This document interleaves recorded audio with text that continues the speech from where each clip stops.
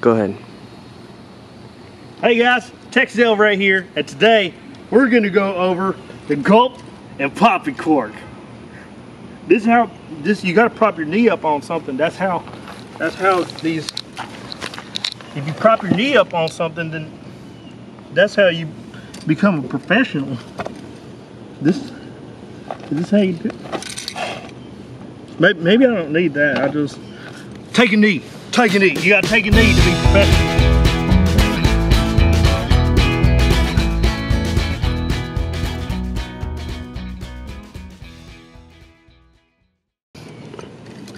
Alright guys, so here's my popping cork and gulp setup. Little shriveled up gulp, poor thing. Got the 4 horsemen. There you go, that's the setup on the Cast King Speed Demon. Real fast retrieve, get it right back in, popping again. Alright guys, so let me give you the basic rundown of a popping cork setup. So you got your popping cork. Maybe you got a little 20-pound, 25-pound fluorocarbon leader. Goes down to a jig head with some kind of artificial or gulp. To me, it doesn't really matter what you put down here. The magic right here is in this.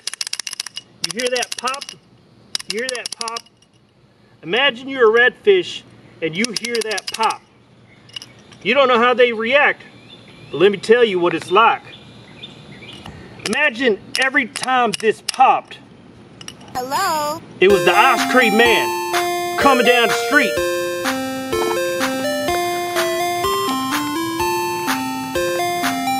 The ice cream man's coming down the street. Let me tell you what that sounds like when he's down the street. You little baby pop. That's like he's like a mile away. He's in the next neighborhood. And that's why you gotta pop the crap out of these corks. Just pop the crap out of these corks.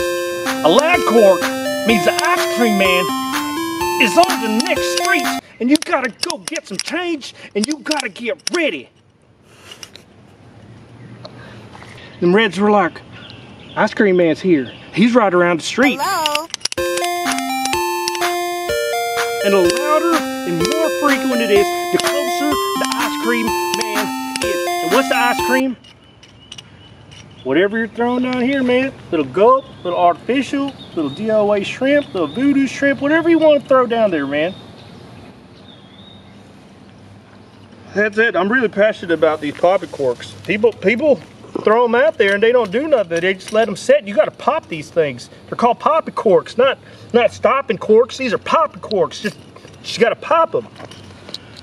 Now here's the last little pro tip.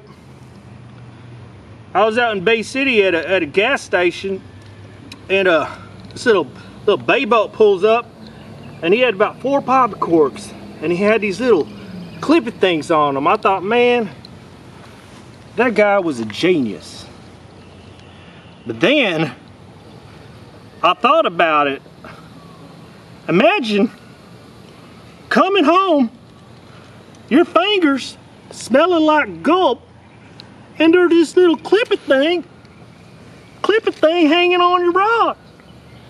This is a bad idea. You don't need that kind of drama in your fishing. So can we just edit that whole part out? I don't want that kind of drama in these tutorials.